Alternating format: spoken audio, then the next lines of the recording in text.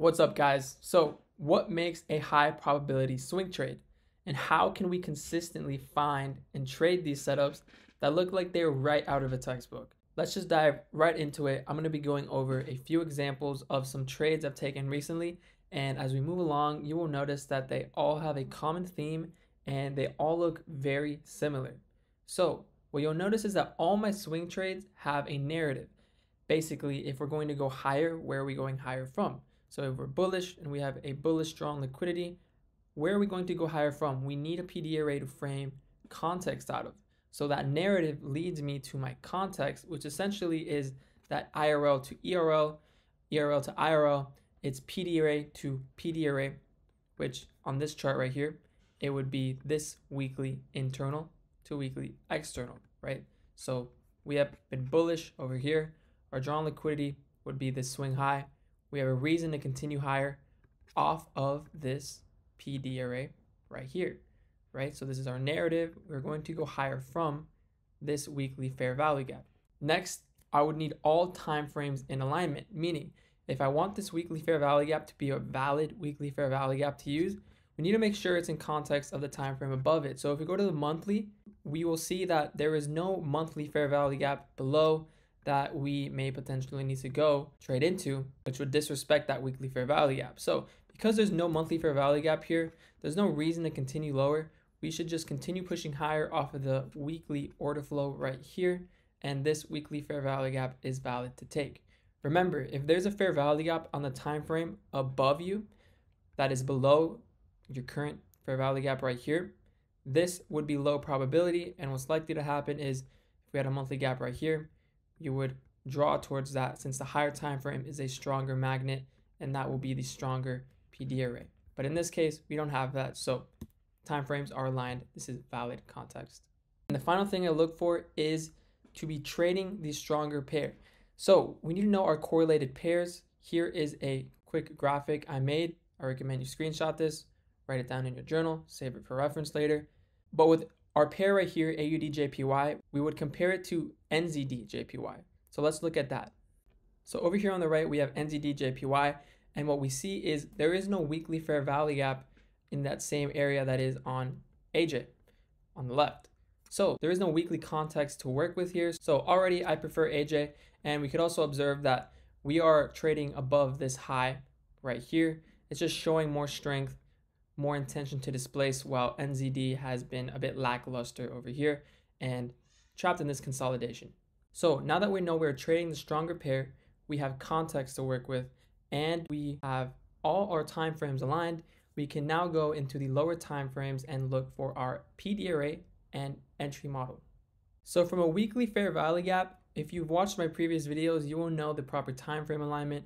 You will be looking for a 4-hour fair value gap displacing away from that weekly fair value gap, ideally disrespecting a 4-hour bearish SIBI right here, showing a switch in order flow to the upside. So I'm looking for a 4-hour fair value gap to displace higher and give us that change in the state of delivery right here. So let's move forward in time and just look for that 4-hour fair value gap to develop right here. So right here, we get that 4-hour fair value gap. You would mark that out. And what we also see to the left is it is overlapping with a bullish breaker. So there is your entry model, just that 4-hour fair value gap displacing away. Perfect. We also have that overlapping breaker, which is great. So we would enter at the open of this 4-hour gap, stop loss at this swing low, and you're going to target a simple 2R right here.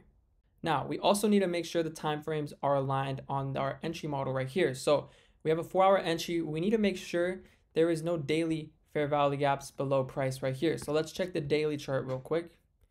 Make sure there's none of that happening. And right here, we don't even have a daily fair value gap being created. We can already begin to move higher. So time frames are aligned great right here. This is a valid entry to take. So let's move forward and see how this works. And there is your TP plus 2R. What you could also do is, if you miss this, you could always take a re-entry right here. So here's another 4-hour fair value gap you could potentially enter on. And your entry would be at the open, stop loss at that swing low. Target would be 2R right here. And let's make sure that this is in context of the time frame above it. So we want to make sure there's no daily fair value gap being created right here at the time of this entry. So let me just move back and let's go to the daily. And we'll see that we have no daily fair value gap being created yet, right? We have a potential gap right here, but this is looking like a breakaway gap. Remember what a breakaway gap is? It's when you have that third candle close above that second candle that created the fair value gap's high. So it's already looking like a breakaway gap. We can look to take this. Wouldn't expect a deep retracement down into this daily gap. This looks already valid. There's no reason to continue lower. No fair value gaps below price that we should retrace to.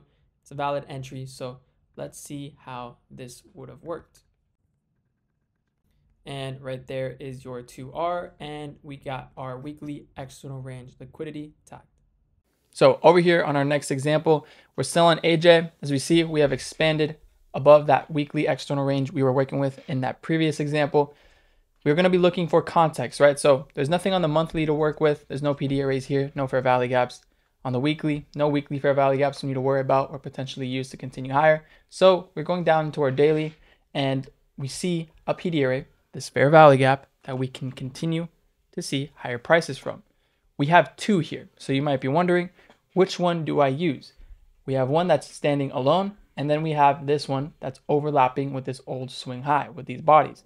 And we're using these bodies because it's overlapping with a gap, whereas this swing high is not overlapping with that gap. So we would be using the bodies right here. So on this first tap right here, this initial tap into this daily gap, it wasn't something I'm interested in. We had a huge expansion higher followed by a huge retracement lower on this single daily candle. A bit of a weird scenario here. If we go to the 1 hour, what we'll see is extremely aggressive displacement down into this daily fair value gap in the matter of 3 hours right here from 11 to 3 a.m. quickly came from all the way up here to all the way down here. Extremely strong displacement to the downside. So this is not something I was interested in on playing that first 1 hour gap out of the daily like we usually do. I wanted to see more confirmation here. So this fair value gap right here was not something I trusted. Over here, I wanted to see at least a 4 hour fair value gap displacing to the upside, and then I would have been comfortable playing something like this. So if you're uncertain, a certain level might hold, you see very aggressive displacement down into it, you don't have to play that first 1 hour fair value gap. You could always go up one time frame and demand even more confirmation there, right? A 4 hour fair value gap would be even stronger, would give even more confirmation than just a single 1 hour gap. So this is why I waited for a little more confirmation there. Just extremely aggressive displacement happening way too fast right here into this daily gap. So now that we understand that, let's keep moving forward in price and see what happens. So we have this huge displacement down into the overlapping array right there. So when you have two fair value gaps like this, one that's alone, and then beneath it, you have one that's overlapping with another PD array. If this first gap gets disrespected, it's totally fine. You're not going to just turn bearish. What's likely to happen next is price is going to seek the overlapping arrays, which would be this daily gap right here, and then continue to work higher off of that. So now we can delete this fair value gap, and with that logic, just work with this right here. So what we can do here is look for our entry pattern. And again, since this has been quite an aggressive displacement down lower after seeing this huge expansion higher, I'm going to demand a little more confirmation here and look for a 4 hour fair value gap as opposed to looking for that singular 1 hour fair value gap displacing away, right? I just want a little more confirmation here. It is a pretty large retracement. I'm not comfortable just taking the first bullish signal. So let's look for that 4 hour fair value gap right here. So right here, we get that 4 hour fair value gap, disrespecting this 4 hour SIBI. So this is exactly what I want to see. And we could already start to look for entries. What we can notice here is that this is actually a breakaway gap. Remember, third candle closing over that second candle of the fair value gaps formation high. Therefore, this fair value gap should not be traded into. We're likely to create another fair value gap right here. What you can do is simply just buy this right here, that creation of it. You would set your stop loss at the low and target a 2R. So that would be that trade setup. So let's move that to the side and keep an eye on that. This is not the way I played it. I just wasn't in front of the charts for this. So I literally just waited for another fair value gap to be created and I took that. So what we'll see here is we create this new fair value gap right here. I decided to set my limit order in here, stop loss at that same low and targeting 2R, which came out to around right there. So this right here is your PDA plus entry, that second step right there. And now we can just wait to get filled. Remember, news and a kill zone are not necessary for these 4-hour entries. So we can just set our limits, play the chart as is, and let them work. So we got tagged right here, and all we need to do now is target that 2R, and let's see how this plays out. So both targets hit right here off of either entry. Remember, just entering off of that most recent fair value gap, which is what I did here, and just buying that breakaway gap also worked, setting that stop at the swing low that created that fair value gap, right? And as you can see here, this breakaway gap never got filled, never needed to. That's why it's very smart to just buy the creation of it, set your stop loss at a level where even if we do end up coming back and filling this gap, you should still be protected in that event and you can still remain in your trade and have that work for you. So here we are on our third example. This is CAD CHF. Number one thing we look for is our context on a monthly, weekly, or daily. We have weekly context, we have weekly IRL to ERL, also overlapping with this old swing high or mitigation block. If you go to the monthly, we'll see that we have no reason to continue lower. We have a breakaway gap on a monthly chart right here because this third candle of this monthly fair value gap formation closed above that second candle's high. So we can go one time frame lower and look for our context there, which we see. So now we just wait for price to enter our context, which we will then go into the 4-hour and look for our PD array plus entry. So here we are on that 4-hour chart. We see price has come into our point of interest, hitting those overlapping arrays. Now, what we're going to look for is a 4-hour fair value gap displacing to the upside right here to be able to trade that, signaling that change in the state of delivery, giving us our PD array plus entry on this 4-hour time frame off a weekly higher time frame level. So let's move forward and see when that happens. So we see a few fair value gaps being formed right here. This already is looking like a breakaway gap, and we have another fair value gap right here that is overlapping with this breaker as well as order block. So we can mark this out like that. So overlapping swing high. Also unicorn setup. This is a breaker and order block. So a lot of PD arrays. We have 3 PD arrays coming together right here, overlapping at this level. So this is a breakaway gap right here by definition because of that third candle close above the second candle's high. But I wasn't comfortable buying this one off the creation because I saw that we had an overlapping array below. When you see an overlapping array below, when you have a breakaway gap like this, I prefer to just wait and set my limit order at this overlapping level, setting my stop loss right here, put it at the bodies of this breakaway gap low. I wouldn't want to put it all the way down here because we should respect this breaker. So having my stop loss just below that breaker at the bodies of this candle is where I put my stop loss, and I will aim for a simple 2R, right? And this is a different scenario than this AJ right here that we went over in the previous example, because if we look over here at this breakaway gap that we would have bought, there's no overlapping array. There isn't something I expected it to gravitate towards. Whereas on this setup right here, we have a breakaway gap, but we have overlapping arrays below this breaker with this order block. I prefer to get that entry right here than sort of just chase it all the way up here when we do have a reason to come down lower at this level, right? These overlapping arrays. So just a small little detail there. What I did is limit, stop, target 2R, news and kill zone are not necessary. So let's just play that chart and let's move forward, see how this played out. And there is your 2R right there. Now, what we're going to see right now is a lesson on why I like to target 2R and why this weekly context is never guaranteed to deliver, which is why I simply don't enter here and set my TP like that, right? Get that asked a lot. Why don't you just target the external range liquidity if you're so confident it's going to go there? Well, it doesn't always have to go there.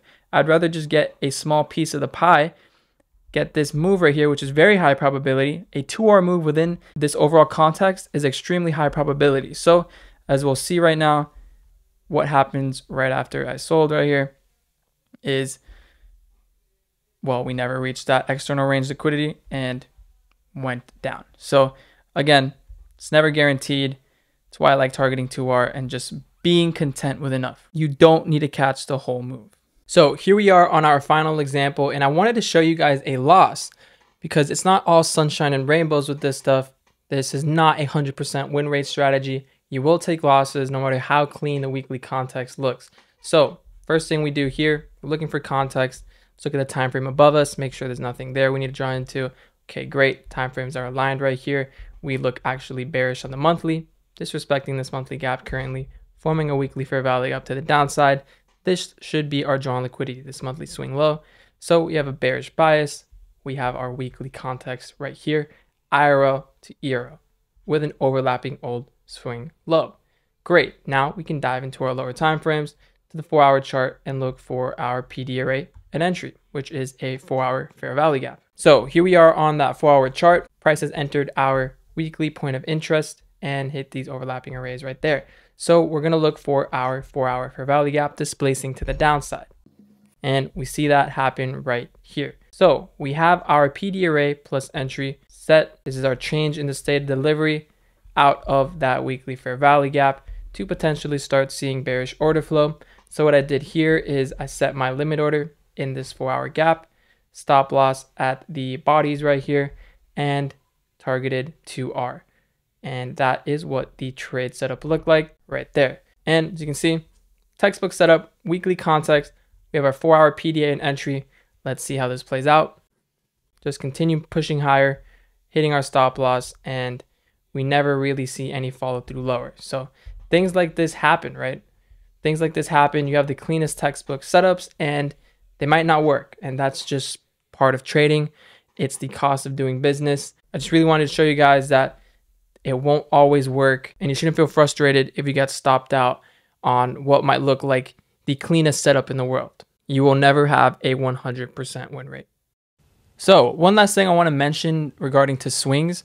If you're going to be swinging crosses over a big 3 news event such as CPI, FOMC, NFP, you want to be taking a minimum 4-hour entry. The reason is your 4-hour entries will have a 4-hour stop loss. That will be a lot of pips in between your entry and your stop loss, and it should protect you from that volatility. Even though it won't be as aggressive as what you see in, indices, majors, dollar, it'll still carry over, but just not to the same extent. So a 4-hour minimum entry will be pretty safe for those cross swings over big 3 news events. Should be fine. So if you guys have any other questions on this, join my free Discord below. I'm in there every single day answering questions, and it's a community of like-minded individuals where we're all pretty much trading the same things, looking at IRL to ERL on a daily basis. So I think it's a really helpful and great environment to be in if you're a new trader trying to understand and read these markets effectively. So highly recommend you check that out. Link is in the description below. Also, if you're a futures trader, Apex is running an insane 90% discount until May 20th, as well as an even more insane promo where you can get a $250,000 account for the price of a $50K account. Meaning the $250K was $537 per month. It is now $18.70 for the first month, and they will be running this until the end of May. So without a doubt, this is the best opportunity to get stupid cheap eval accounts for you futures traders. And that will be running until the end of May. So you can use code PICKLE for that. They are my #1 preferred prop firm. So highly recommend go check that out. And as always, guys, thanks so much for watching until the very end. I hope you found this